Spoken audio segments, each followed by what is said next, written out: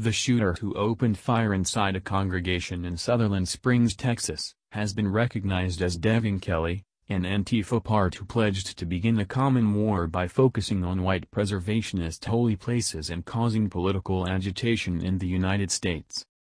Wilson County Commissioner Albert Gomez Jr. said that no less than 27 individuals have been killed in the shooting, as per reports by the CNN and the BBC, with the affirmed loss of life anticipated that would move in the coming hours. Witnesses report they saw Devin Kelley stroll into the Baptist church in the residential area 30 miles from San Antonio at 11:30 a.m. nearby time Sunday, as per XOT 12.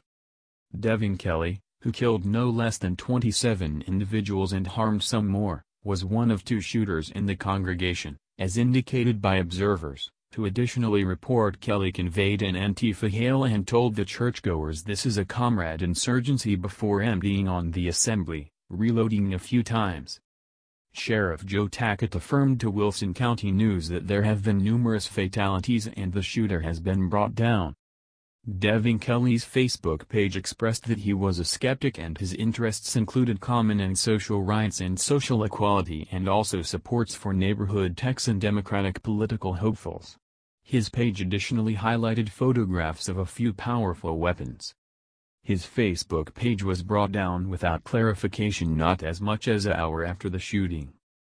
An onlooker revealed to CBS News that there was an overwhelming police nearness making a course for the congregation, including that they had seen extremely harmed individuals being carried from the territory.